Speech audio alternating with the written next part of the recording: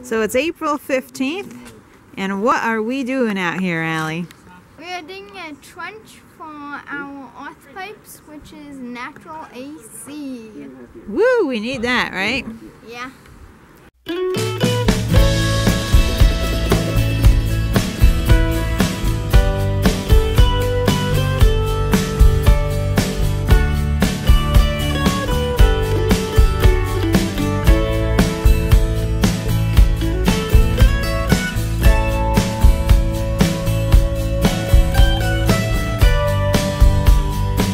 Get going on this EarthPipe video. We are actually still looking for someone with some experience and advice or anything like that. We've read plenty into it to where we know what we're doing, but first-hand experience is the best experience. So if any of you out there have any experience with EarthPipes or know anybody with some experience or have read a couple articles and have heard a few things and have looked into it yourself, please remember to comment in the section below after the video. We're only about 1 or 2 days out of about 20 days probably worth of doing this thing. So if any experience could come into play and help us cut that time down, it would be awesome. So thanks in advance and enjoy. Check you later. So we're putting EarthPipes in for our yurt, which gets very warm in the summer. Way too warm.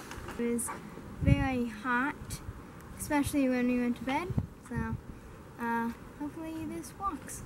It's a lot of work. Darren's doing most of the work. Standing here at the moment. But everybody's out working. We have a 100-foot section mapped off. Tyler, you getting your workout in for the day? Yeah. Nice. It's going all the way out to this last green pipe, if you can see it. Out into the woods. We'll keep you updated on the progress.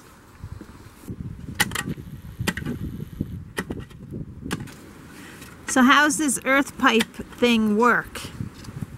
This EarthPipe thing works by taking the natural cool of the earth and transferring that into the air. That transfers through 100-foot long. I think we're going to try to go with at least 10-inch diameter pipe, and the warm air in the summertime will travel through the pipe under the ground, where 4 feet down the earth remains a constant temperature of 55 degrees. And the air then gets cooled as it travels through, and hopefully it'll be 55 degrees by the time it hits the inside of the yurt, compared to 100 degrees. The 55 should cool it down quite a bit, at least to make it standable, livable. So what we're doing is digging a trench 100 feet long, 4 feet deep, approximately 2 feet wide, maybe a little less, just to give us some space to work out any huge rocks. As you can see, we've already dug a couple out of. Allie's working on a giant one right now. Hopefully we can get that one out.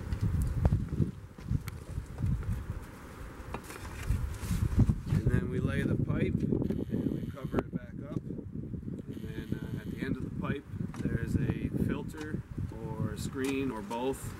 And then at the other end of the pipe there's also a filter screen, and we'll probably take one of our Ryobi fans and make some sort of tight fitting connection to the pipe to help draw the air through way better than on its own. So